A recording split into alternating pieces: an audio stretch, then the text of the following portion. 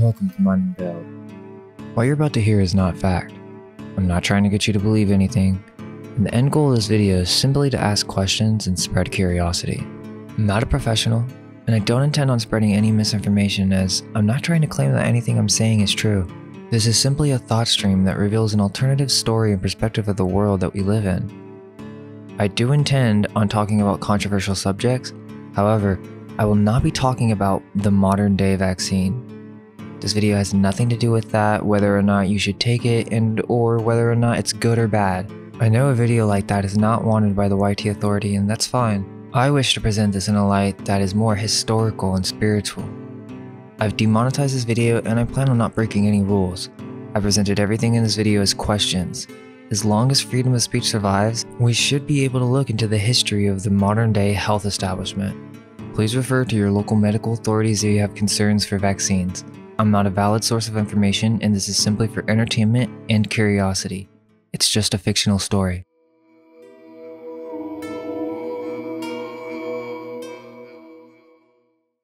In order to understand this ideological perspective, you must understand the full spectrum of lies that have been pervasive throughout our entire lives. In recent events, people have really begun to see the amount of corruption that has infiltrated almost every industry. America is being flooded with Marxism. We are seeing the division of those who trust their government and those who do not. And the blatant lying media has become more clear than we've ever seen before. This is the time to re-question everything we know, for there is corruption in our education system, medical system, and our heavily altered history that favors the winners. Our education system gave us a very specific viewpoint of reality, a perspective based in materialism, randomness, purposelessness, and producing work-minded individuals that don't think outside the mainstream. A medical establishment that is based on the allopathic system of medicine that simply suppresses our issues instead of dealing with the root cause. What about the billion-dollar industry of pharmaceutical companies that push the pills that numb all of our problems instead of solving the issue? Or even the historical perspective that mixes with our educational experience that transforms our cosmological viewpoint of reality. If you don't know your past, you don't know yourself. We have to dive deep and explore these topics outside of the mainstream narrative, for politics many of the times is the driving force behind certain events. Now, you may not like politics, or you may think it's all a distraction, and in most situations, that's very true. However, that does not take away that there are different ideologies of political thinking. In most European countries, you're right, the right and left are simply that of the same bird, the same hidden hand. That's because most of the time, they really share the same underlying philosophy: more power to the government. There can be extremism on both sides. However, the ideology of more governmental power and collectivism is a belief of the left, and that belief is that we can have an equal utopian society where everybody is treated equally. Now, there's only one place in the world where the left and right are not of the same bird. Remember, we're talking about ideologies. I understand that the banks own America, we'll get to that. However, in America, we have a constitutional republic with a constitution that actually limits the power of government, not granted power like other constitutions around the world. When we're looking at the true left and right political spectrum, these ideologies are vastly different. The left wants the government to fix everything, while the right has much more conservative values. They value a free market and push for more individual rights. That's all I'm going to say. I have no intention on making this a video about explaining the political spectrum. I'm also not a Republican. I see myself as libertarian, if anything. It's important to not get polarized in this stuff. However, even anything that simply questions the left is now considered far-right extremism by the mainstream. And I'm sure some of you are saying, what does this have to do with the subject of this video?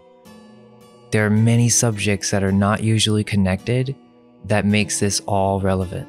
You kind of have to know this stuff if you want to understand what's happening now and what happened in the past after Tartaria.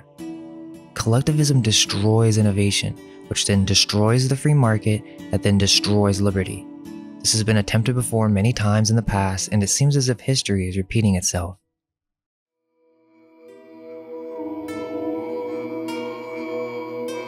This chapter, you have to have a basic understanding of Tartaria, or at least just know a little bit about it.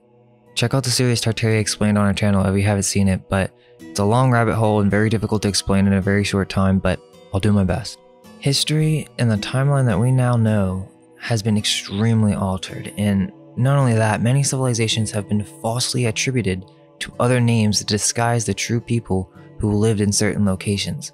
Thousands of years were added to the timeline by the Catholic Jesuit priest, and the timeline that we have now is called Scaligerian history. They added an extra 1,000 years to the timeline to make Rome seem more powerful than it was. Check out Fomenko's work on alternative timelines. However, one of the major cover-ups by Catholic Jesuit priests who have also been called Phoenicians is that many civilizations have been erased from history and we know nothing about them, but they were pivotal in not only many of the cities and structures that we see around the world, but they also had advanced technology in flying vehicles.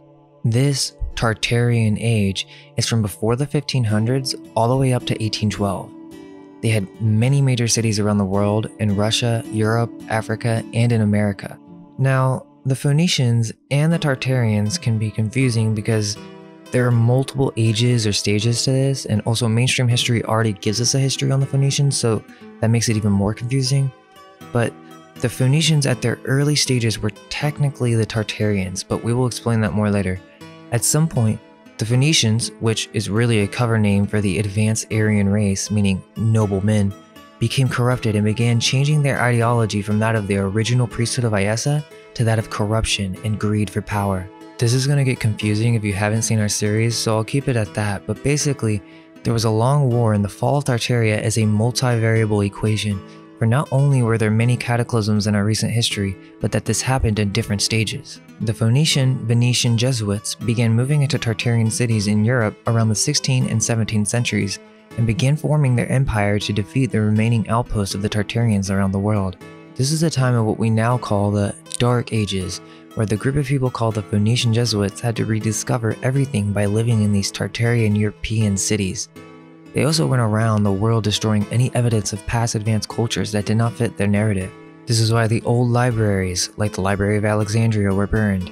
Many of the famous cities around the world were actually built by this Tartarian advanced race, and the people who survived the cataclysm, the Phoenicians, began moving in and claiming that they built these cities, and we will go over how events like the Big Stink in London are indicative of how toxic our living habits were, and how these cities were not even built to handle massive amounts of sewage. Like I said, some cataclysmic event happened, so by this time in the 1600s, many of these cities are empty. It seems that the two biggest remaining Tartarian empires in the 1700s were that of Russia and America. As the Phoenicians built their power, they built it based on combining the state with the religion and using it as a means of tyranny. This is one of the many reasons why people today are against religion. Not only has it been corrupted and used for political reasons, but that it was used to indoctrinate the minds of the masses into obedience. The Phoenicians began spreading this indoctrination around the world, converting old abandoned energy temples from Tartaria into churches. They began their war on the peoples who they could conquer in stages and then convert them into their ideology of religious control, to use religion to make people fight for God. It took until 1812 for the Phoenicians to fully have control over the world and defeat Tartaria. For extra context here, the Phoenicians can be seen as a group or cult that began seeking power and fell to corruption. However, this group, the Jesuits, then took the history of the Tartarians and then renamed everything and made it their history, giving it the name of the Phoenicians or Ancient Hebrews. Anyways, it's extremely difficult to unpackage that in a paragraph, especially because of the cataclysms, and they became the Canaanites and converted ancient temples to sacrificial centers for Baal, but after the fall of Tartaria around 1812, many Phoenician families began pushing for a restructuring of society. Around this time, many leftover Tartarian civilizations were still in the US, and we aren't told about this in history.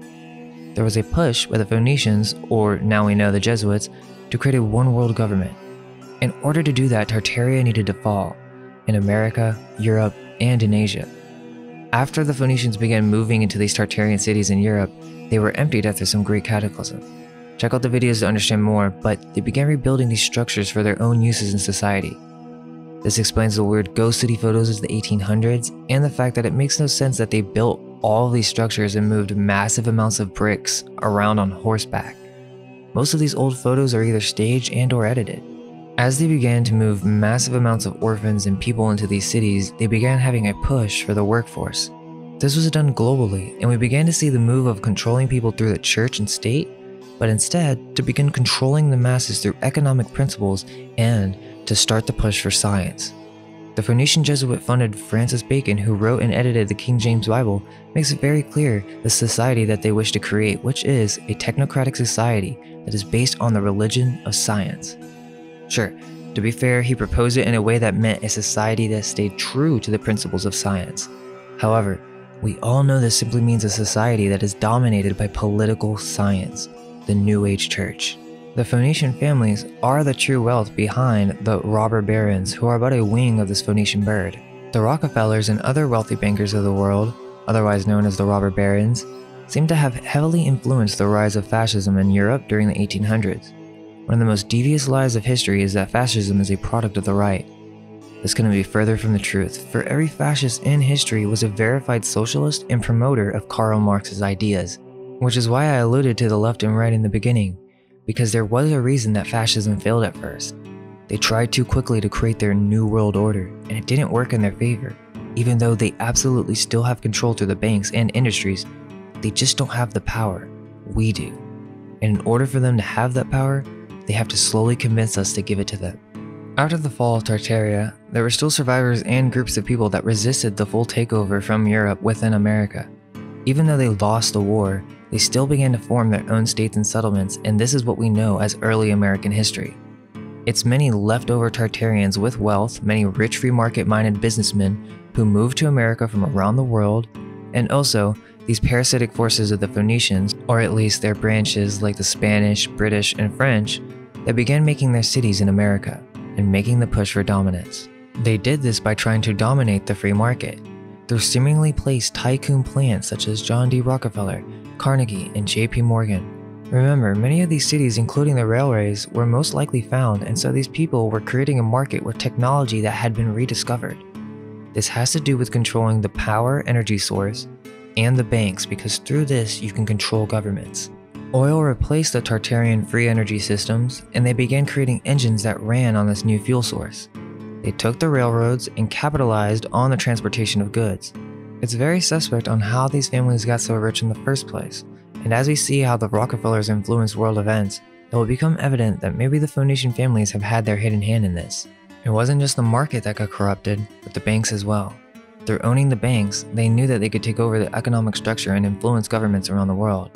Karl Marx became prominent around this time because he reworked the ideas of utopia and communism in a way that separated issues based on societal class, which would spark revolution in order to create change for the working class. However, for those with common sense, can see that these ideas directly were responsible for the rise of communism, and it was also used as a means of a psyop in order to convince the working class to revolt in a way that would actually give the government more control and more power. The thing about Marx is, he just did intellectual gymnastics in order to make his message much more presentable to someone who belongs to a workforce instead of someone who's trying to create their own wealth. These Wall Street bankers, or robber barons, were in cahoots with Karl Marx, and it is well known back then that they funded and promoted these communist ideas. These bankers were directly responsible for funding Lenin and Trotsky and promoting the Bolshevik Revolution. This is very similar to what is happening today with the left. The Bolsheviks promoted the same concepts of equality and that it was the system that was actually evil and everything needed to be teared down and rebuilt again. They needed to install an entire new system, and the answer was, what many people who signed up for this did not expect, the genocide of millions of people. Their ideas didn't work, and there's never been a good example in history, mostly because many of these tyrants and Marxists do the same thing once they begin redistributing wealth. They just keep it for themselves. Then everything begins to fall apart. Innovation dies. The wealth eventually is spent on the political leaders who rule this new system. The same thing happened with Mussolini, Mao, Stalin, Hitler. These ideas of collectivism have failed every time, and also were all ideologies of the left, not the right. So they decided to try a new method. They began just saying that they were republics even though they were not. They began giving the illusion of democracy even though there is no choice. However, with freedom of thought comes freedom of values. And even though the Phoenicians have branched out to own every industry, they still could not quell the most prominent ideology of the peoples, which is conservatism. Most people are conservative and don't even realize it. We are innovative beings that want to create something new into the world. That is the foundation of capitalism and a free market. We're not talking about crony capitalism, which was created by the Phoenician elites to corrupt the free market, but just the ideology of having your own identity, building up your own wealth and structure, having your own independence. These are all values of conservatism, and you must understand that I'm not speaking of the modern sense of the word, meaning far extreme right, or at least the way the mainstream media likes to portray it. This is a big reason why their plans on a one-world government have still not succeeded. You may think that they already own everything and it's all over, but we still do not live in a complete Orwellian, dictatorship, tyrannical society. It may be on that path, but we're not there 100% yet. It now seems that the new path that they will take is dependence on the health establishment and this push for a global vaccination, what some call the mark of the beast. Is this how they will reach their utopia and social credit score based economic system that is constantly monitored and tracked globally?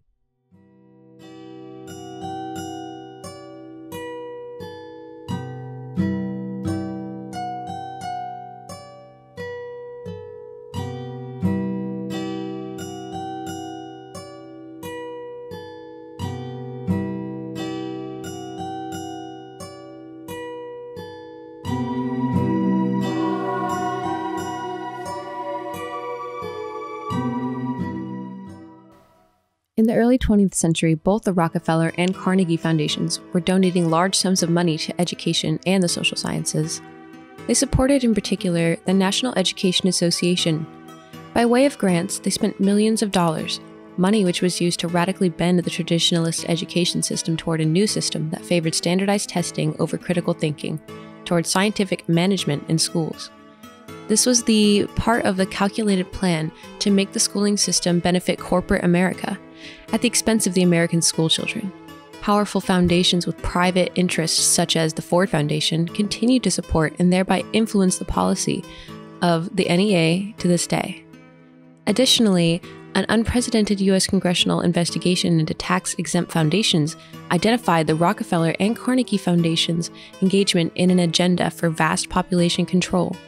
Norman Dodd, research director for the Congressional Committee, found in this statement in the archives of the Carnegie Endowment. The only way to maintain control of the population was to obtain the control of education in the U.S. They realized this was a prodigious task, so they approached the Rockefeller Foundation with the suggestion that they go in tandem and that the portion of education, which was considered domestically oriented, be taken over by the Rockefeller Foundation, and that portion which was oriented to the international matters be taken over by the Carnegie Endowment. Let's not forget, in our dream, we have limitless resources, and the people yield themselves with perfect docility to our molding hand. The present educational conventions fade from our minds, and unhampered by tradition, we work our own goodwill upon a grateful and responsive rural folk. We shall not try to make these people or any of their children into philosophers, or men of learning or of science. We are not to raise them up as authors, orators, poets, or men of letters. We shall not search for embryo great artists, painters, musicians, nor will we cherish even the humbler ambition to raise up from among them lawyers, doctors, preachers, statesmen, of whom we now have ample supply. Reverend Frederick T. Gates, business advisor to John D. Rockefeller, Sr., 1913. In 1717, the Prussian school system was established, and by 1890, this compulsory schooling was prominent in Europe and America. This is largely seen as a good thing, as we're told that the literacy rates in those days were minuscule at best. However, Webster's spelling book sold over 100 million copies before compulsory schooling even came about, and that's just one of countless books written during that era. Schooling was usually done at home or by the parents or a local schoolmaster for the communities.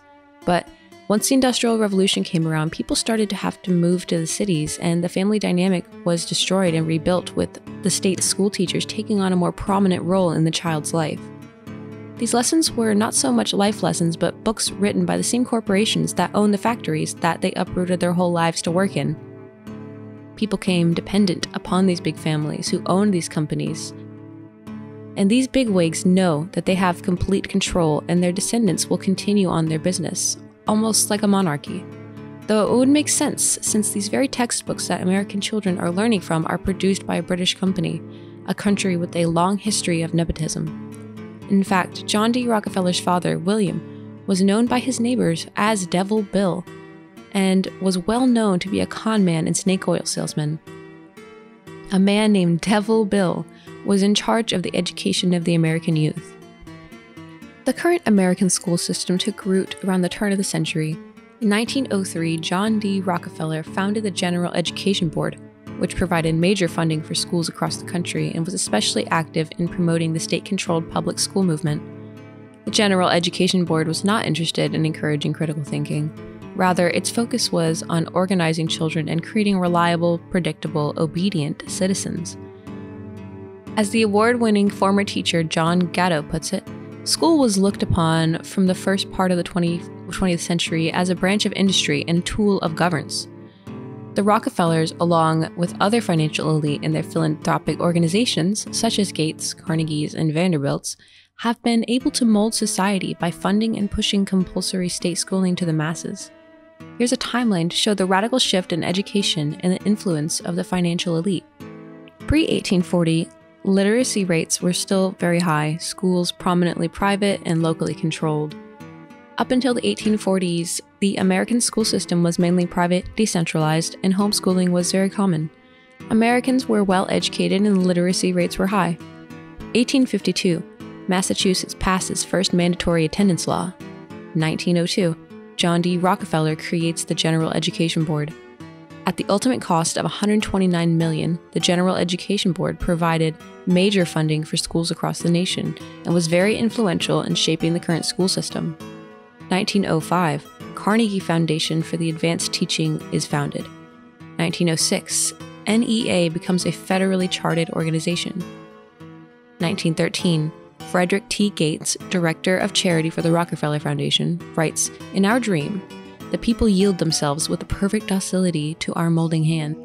1914, National Education Association, NEA, alarmed by the activity of the Carnegie and Rockefeller Foundations. 1917, NEA reorganizes and moves to Washington, D.C. The NEA is the largest labor union in the U.S., representing public school teachers and other school faculty and staff. It generally opposes merit pay, school vouchers, accountability reforms, and more. 1918, every state requires students to complete elementary school. 1932, 8-year study, largely funded by Carnegie Corporation of New York and the General Education Board. This laid the groundwork for education reform and the schooling system we have today. 1946, Rockefeller Foundation grants the Education Board $7.5 billion.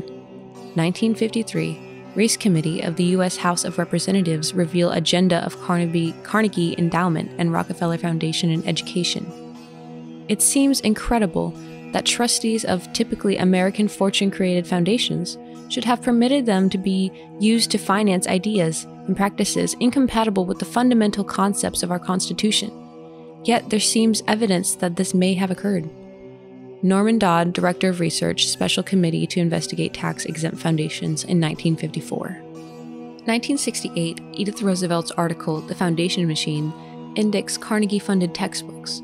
Carnegie-funded programmed textbooks were distributed to culturally deprived areas.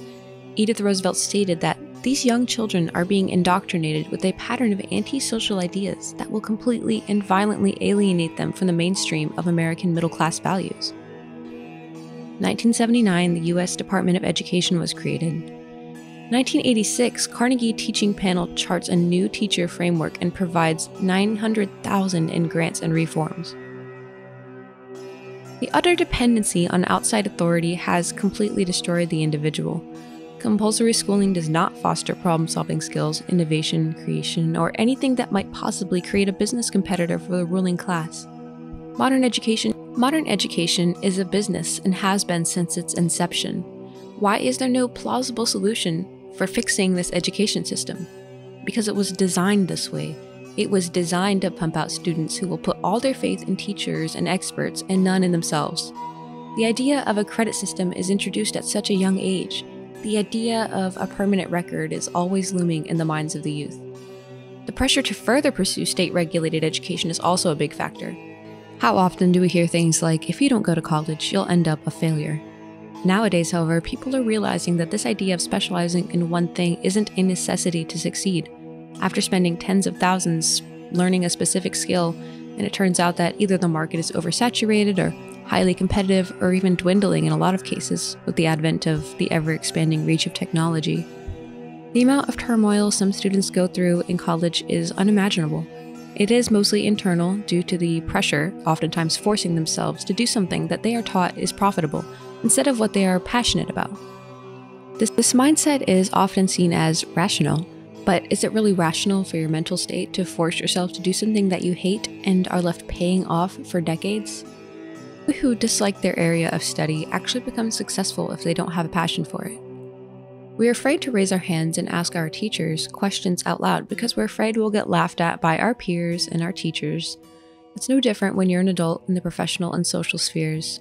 Our media like films, shows, games, social media influencers, the news, these are simply our new teachers, people from whom we take commands from in exchange for safety. And that's what the government claims to be, a protector of the people. And that's the allure of collectivism, safety. But it's a false state of safety and tends to breed dependency and weakness, making us dependent on remote authority. The government is as much our protector as a farmer is a protector to his cattle. Sure, they protect, but only to a certain degree, and only to end up using you as collateral in whatever plans they've got. We don't go to school for our benefit. Reading, writing, mathematics, that can be taught in a very short period of time. 12 years is far too long and reminds me of how the Spartans would take boys away from their families for 12 years to train them as soldiers. The war of the modern day isn't that of spear and shield, but that of mind and spirit, and the federal schools are the training field.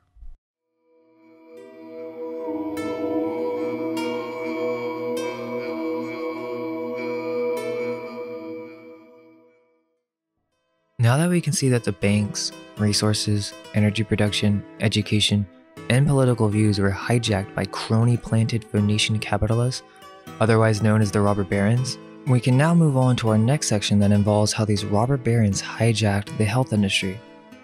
Now, we know for a fact in mainstream history that the robber barons were completely trying to dominate the free market and use this power to persuade governments.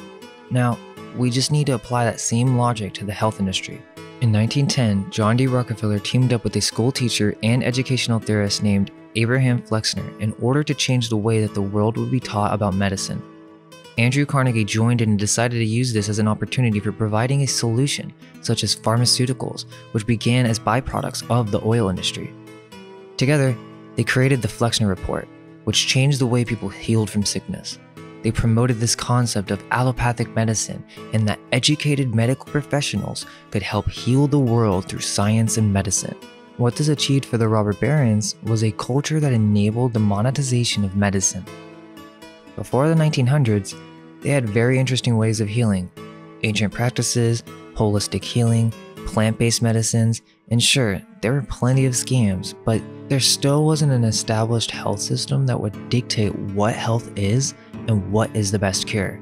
There wasn't a culture of pharmaceuticals yet. This all started within the last 100 years. And the big point to take from this is not just that this was funded with a specific intention from the beginning, but that how could anyone truly believe that science has it all figured out? Scientists will say, oh, they don't, but then you explain, why is there this big push and a very fast pace from multiple governments around the world to take a relatively new and experimental product that has never been truly tested? Where is the science and history that shows this is what's best for the human race? There were many prominent health figures at this time that possessed great knowledge about the body and the root cause of disease. Arnold Everett was most famous for his mucilus diet healing system. Everett authored books and articles on dieting, detoxification, fruitarianism, fasting, food combining, health, longevity, naturopathy, physical culture, and vitalism. People say all the time that these were just wackos and that people were just buying snake oil. But most of them are not being fair in the knowledge that many of these figures were actually healing people, much different than what you see with modern doctors. On Wiki, it says he was an alternative health educator. These ideas are much more ancient, as we will see, and it is allopathic medicine that should be considered as alternative health. Let's not forget the works of John Harvey Kellogg on auto-intoxication. Many others around this time were well aware of why people were getting sick, but just like the oil industry got rid of electric and steam engines, they had to get rid of the figures that were actually keeping people healthy. If you're healthy, you can think more clearly. You begin to have more energy, which makes you more resistant. A tyrannical society must function on the civilians not being able to rebel. What better way to do that than to force dependence of health on the state that then is politically motivated and altered by crony corporation bankers? The history of vaccination does not begin with smallpox, but throughout history, many different cultures would drink the venom of snakes in order to become immune to its effect. This may have induced toxoid-like immunity. In the 1700s, the Chinese found a way to deal with smallpox by snorting powdered scabs up their nostrils. They found a way to suppress the disease. Let's ask, what is a disease? Well, a disease is a disorder of structure or function in a human, animal, or plant, but many times it is synonymous with viruses. A virus is a microscopic infectious agent that replicates itself only inside the cells of living organisms. Usually this has a perceivably negative effect on the host. Now, many people in the mainstream narrative have subconsciously been led to believe that this is but a force of nature or something that just happens randomly. Could it be that possibly there is a cause? According to Google, quote, naturally occurring smallpox was destroyed worldwide by 1980. In addition to flu-like symptoms, patients also experienced a rash that appeared first on their face, hands, and forearms, and then later appears on the trunk. There's no treatment or cure for smallpox, end quote. I will show in a later section what famous philosophers said about society. Is it possible that downfall and famine of mankind is a sign from above that we're not living in the right manner? Are we refusing to look at our signs and change our ways? It's truly a controversial issue because let's just say man did corrupt itself and it had something to do with diet. Many people are not aware of this and have simply been brought into this culture and way of life. What happens when a sickness comes to a society and everybody begins getting sick because of their compromised immune system? Well, for science and those who have no other answer, there can only be one solution.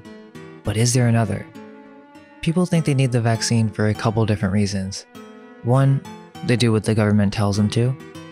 2, there are people who are aware of the government and media corruption yet still somehow trust the science. And I think this directly stems from cosmological indoctrination such as space and evolution, and the trusting in science because it has saved humanity before, according to the history books we are given at the schools, funded by the same people funding the vaccine manufacturers. Modern medicine perceives disease as a foreign thing. For example, I remember someone trying to tell me, oh, I remember back when I was younger, everyone was suffering from smallpox and polio and people were suffering and the only thing that saved them was vaccines. I was shocked to hear this person make this argument because he knows a lot about what's going on right now with the government and corruption within the media, but somehow he still thinks this way, and I thought to myself, the only way I could explain this to him is that he has to understand how literally every industry has been hijacked, including the health industry, the space industries around the world, and our ancient history have all been infiltrated for political purposes.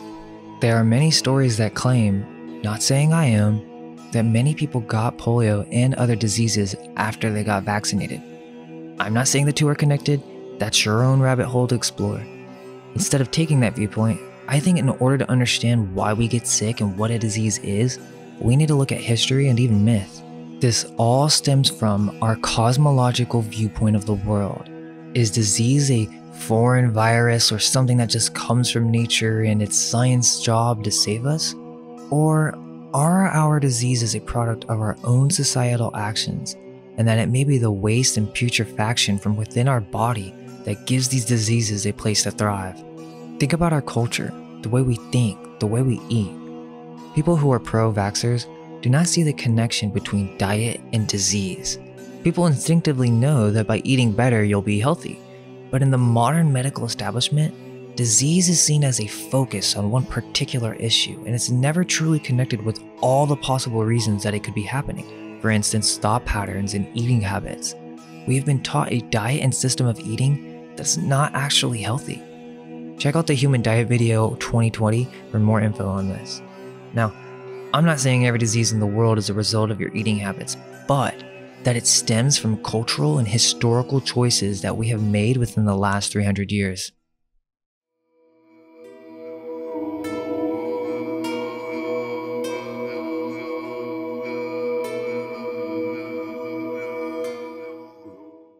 These will all be explained further, but I think the reason people have such an automatic reaction to conspiracy theorists, is because they're unwilling to consider many of the things they learned throughout their lives may have been lies.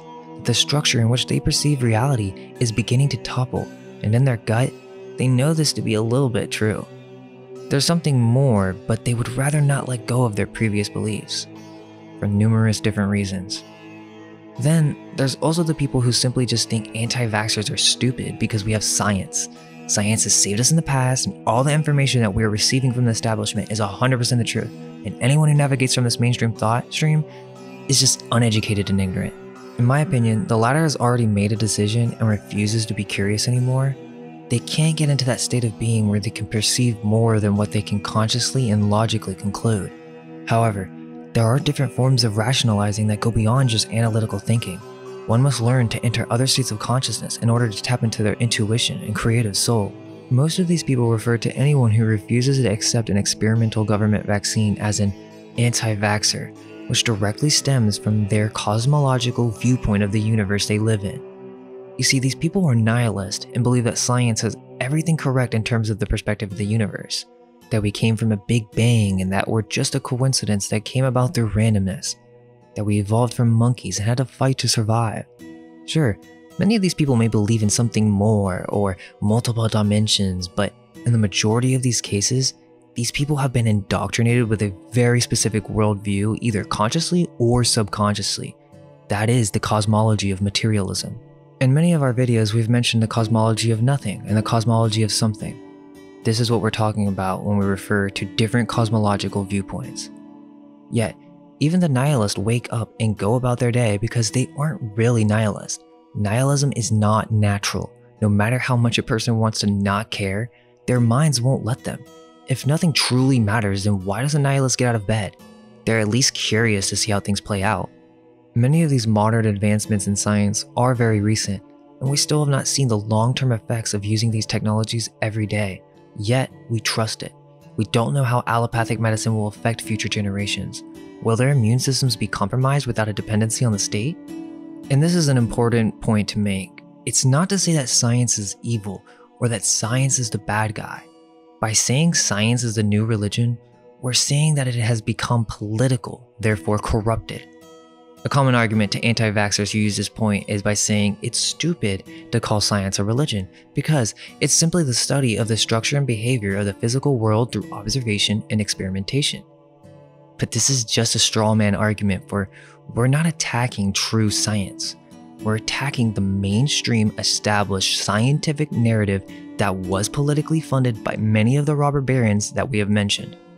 Try to apply what's happening in the scientific political atmosphere today to 100 years ago. Nothing is new. It's the same as when Christianity reigned as the main tool of the state. There's nothing inherently wrong about religion and spirituality. In its ancient form, you could make the same argument as pro-vaxxers do for science.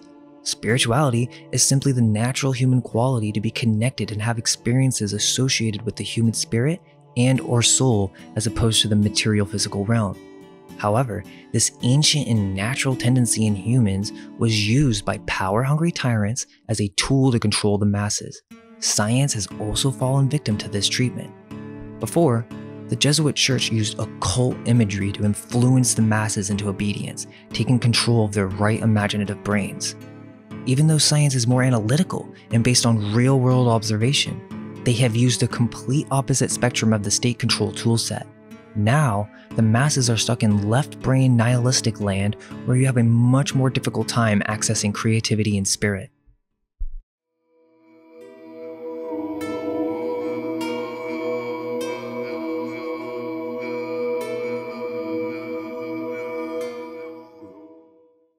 So pro-vaxxers believe they need vaccination because societies depend on it. They trust the science and that without it, we would have measles going on and smallpox all around the world and we would be helpless. But you see, this all stems from a belief that we came from evolution and that our ancestors had to fight to survive, and that before the 1800s, everyone had short lifespans. They have been taught to think that the medical establishment has increased our lifespan and made it a safer place to live, that they have cured us from deadly diseases because they nullified the symptom instead of just dealing with the source. Vaccines do not fix root cause, they just suppress it from happening again. Instead of science doing trials and experiments to figure out why it may be that we get disease and or what are the long-term effects of doing this for every pandemic, they simply pushed through a shortcut that would have long-lasting consequences on a population. That's the issue: the dependence on a pharmaceutical establishment and the deterioration of our natural immune system. Pro-vaxxers think that disease and sickness is like some alien or foreign entity instead of being a result from our own actions. The problem that many are not ready to look at and refuse to accept is that it's our way of life that is causing these issues. The natives had no concept of disease until the Europeans came to America. That's because the people who came were corrupted Phoenicians that were living in old Tartarian cities without sewer systems, and they had completely destroyed the entire city with shit, including their internal digestive systems.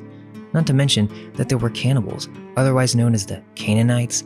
They ate the flesh that was in most cases probably rotting.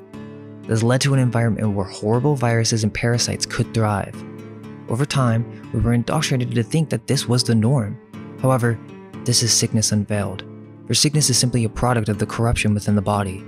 Many times, that body is using the sickness to provide as a means for communicating with the user a sign to change their way of life, or as a means for healing the body and protecting it against danger. However, with the new one world health system that seems to be coming, these symptoms will be suppressed instead of fixing the source, which is simply the way we think and eat. We are beings of light, and our body was formed from nature, Mother Earth, which is Sophia. Her body is your body, and you possess a natural healing mechanism that can rid you of all corruption. All you must do is be aware of that beauty and to change your ways.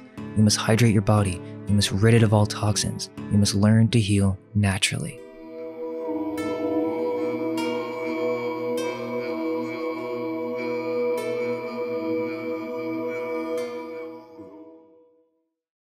One of the most prominent things that one of these pro-vaxxers will say is that we had a very short lifespan before science.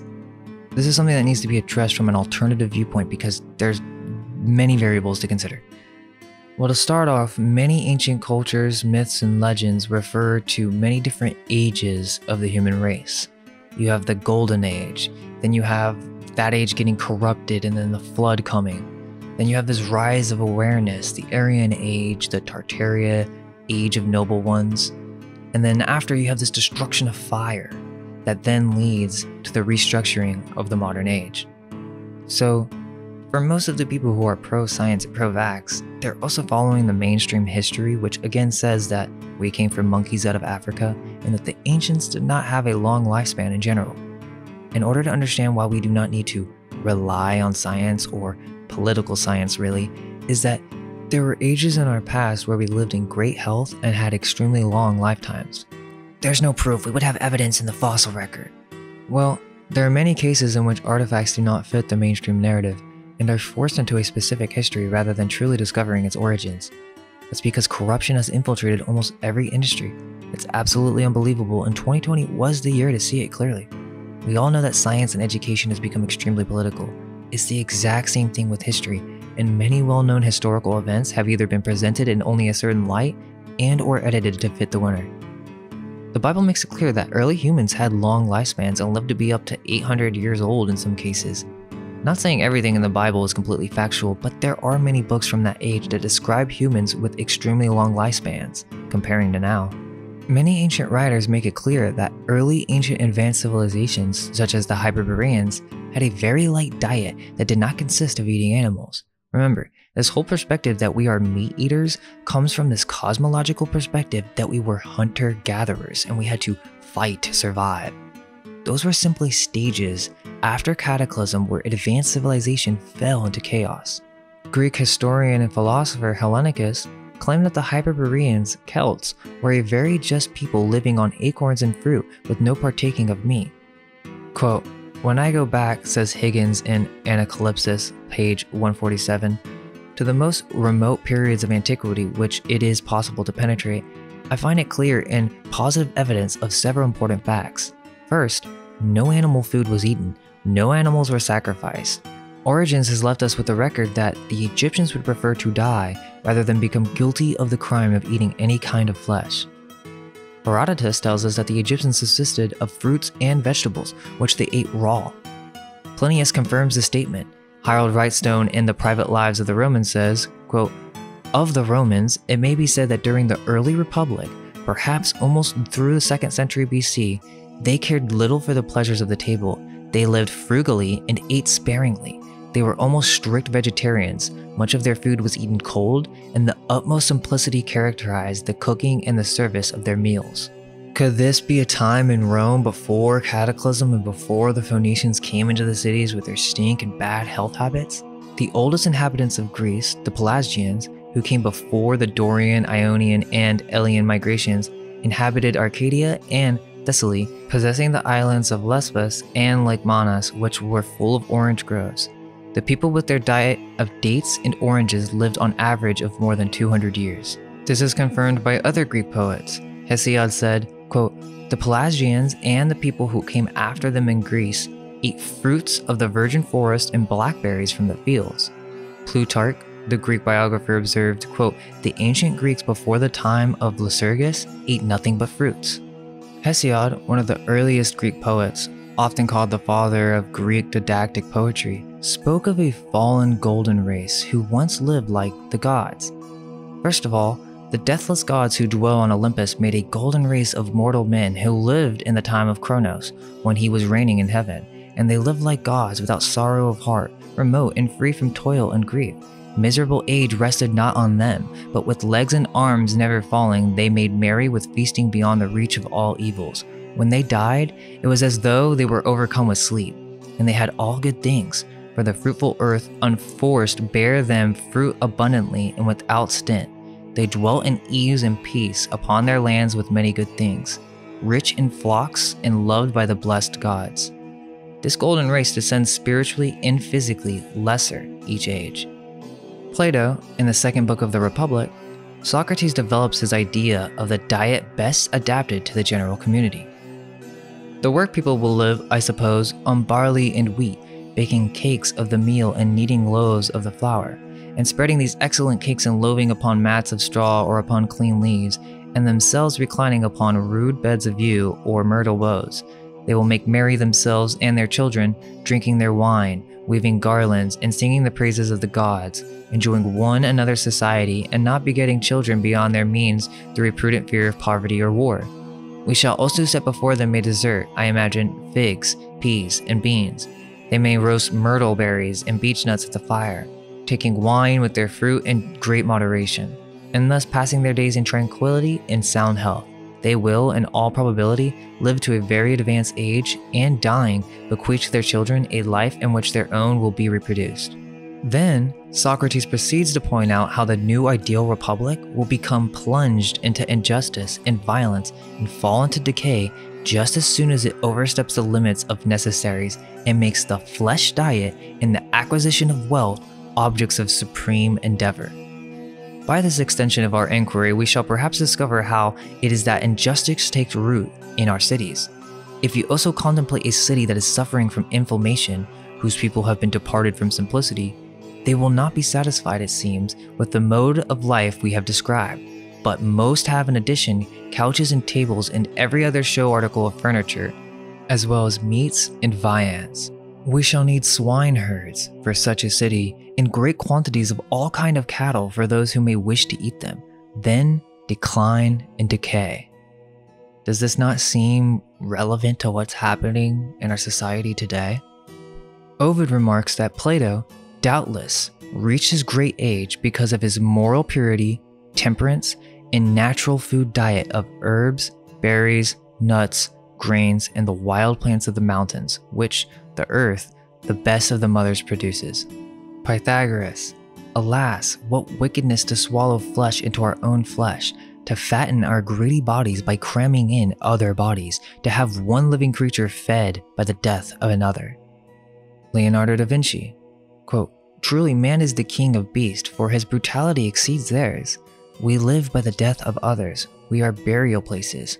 I have from an early age abjured the use of meat, and the time will come when men such as I will look on the murder of animals as they now look on the murder of men." Nikola Tesla, quote, "It is certainly preferable to raise vegetables, and I think therefore that vegetarianism is a commendable departure from the established barbarous habit. That we can subsist on plant food and perform our work even to advantage is not a theory, but a well-demonstrated fact.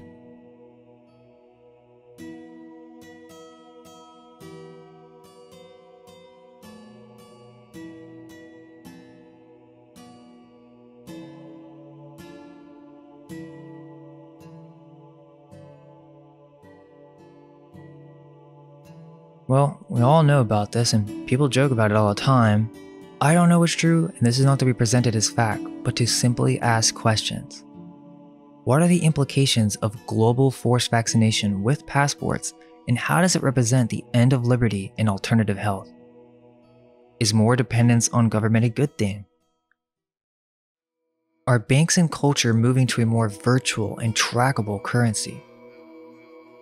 Have there been talks of a microchip or something that may be implanted into the body in the future and possibly be mandated by the government? Is it possible that the one world religion of the new world will be political science? In this new modern ideological war, do you trust the science? Many people sometimes get angry when hearing this information. They begin to think about how messed up the world is and start to have a feeling of despair. We must never give in to despair and always have hope. I think the solution and answer is to just keep spreading awareness. Share this video, start talking to people about these subjects, and to really just stay curious about questioning the world we live in. The goal is to keep individualism and conservatism alive. I'm not saying to vote or fall into the trap of the polarized far political right. Be aware of the political battlefield of ideologies. Hopefully balance yourself as a libertarian and promote the concept of liberty, individual rights, a free market, and to keep government from getting too powerful or Orwellian. For as long as this ideology lives, it will always be a threat to a tyrannical society. Wish everyone the best, and all I can hope is that our minds may be unveiled. Let go of everything you think to be true. Relax the mind and ask the question, do I truly understand what this reality is?